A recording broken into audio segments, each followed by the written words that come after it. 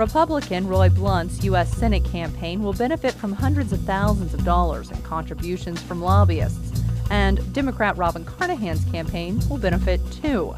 In this week's commentary, Jason Rosenbaum looks at the restrictions on campaign contributions in Missouri and at the federal level, as well as the effect both systems have on elections. USA Today penned an article earlier this month chronicling the candidates and committees that scooped up the most money from those who advocate on the Hill. The Republican from Springfield took in over $300,000 from lobbyists, more than any other candidate running for office next year.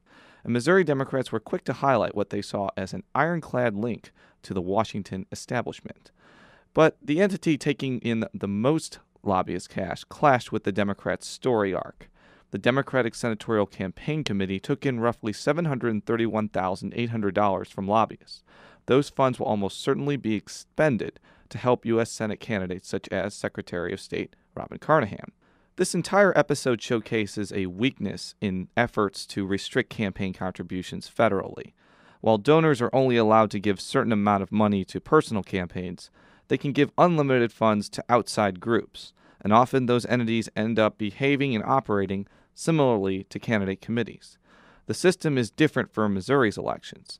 Candidate committees can take unlimited donations, but contributions that are over $5,000 must be reported within a short period of time.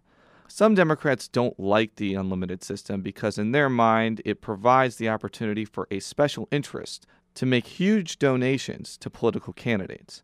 And the current system still allows outside groups to receive unlimited contributions as a means to either conceal unseemly donations or attack candidates without being tied to a specific campaign.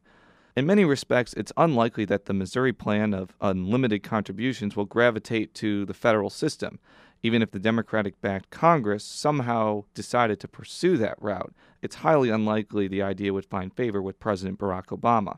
But if America can bomb the moon and allow New Jersey to exist, is it really such a visionary concept to ask all candidates and political organizations to report donations within, say, 48 hours? If outside groups are going to blur campaign finance lines, that's one possible alteration that may make things a little more clear. I'm Jason Rosenbaum. Thanks for tuning in to this week's Talking Politics. For more political news, you can check out our new website at KBIA.org. I'm Sarah Whitmire.